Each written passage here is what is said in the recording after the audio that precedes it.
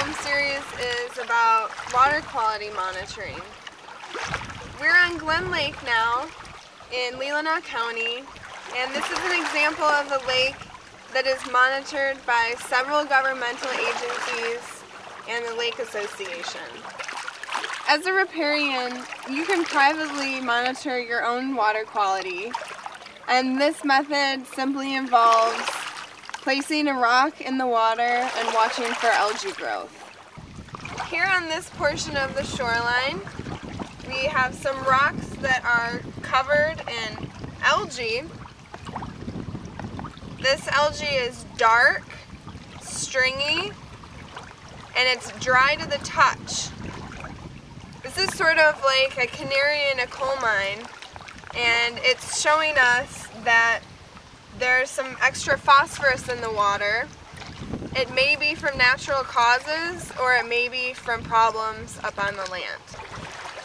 Here's an example of groundwater springs that are seeping into the lake.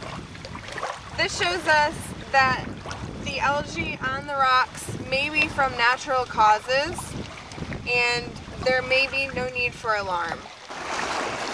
Here we have a shoreline that is completely free of rocks. It's only sand. This makes it difficult to monitor for pollution because the algae will not grow unless there are rocks.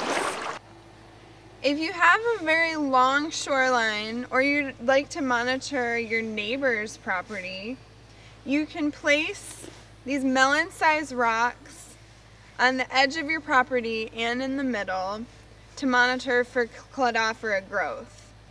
If you notice that there is cladophora growing, then you should contact your local water quality group.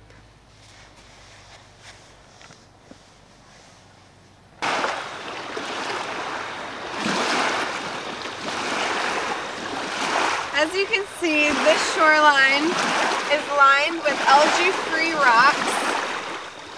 The backdrop is a natural green belt, so this tells us that the green belt is probably helping to remove phosphorus from entering the water, and it's keeping a nice clean shoreline free of pollutants.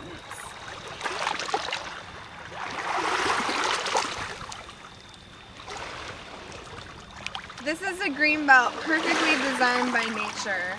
It offers a variety of wildflowers and grasses. Some examples of these are the jewelweed with the orange flowers, the asters. In the distance, we have Canadian goldenrod, and in my hand is a beautifully scented mint. And this green belt also has several shrubs and trees growing naturally as well. One cause of nutrient loading is the combination of erosion and runoff into the lake. If you find this happening at your water's edge, you should repair the problem immediately or have the landscaper do it. Another important way for keeping pollutants out of your lakes, rivers, and streams is to use a phosphate-free laundry detergent. This particular brand is Celestial Soap, and as you see here, it contains no phosphorus.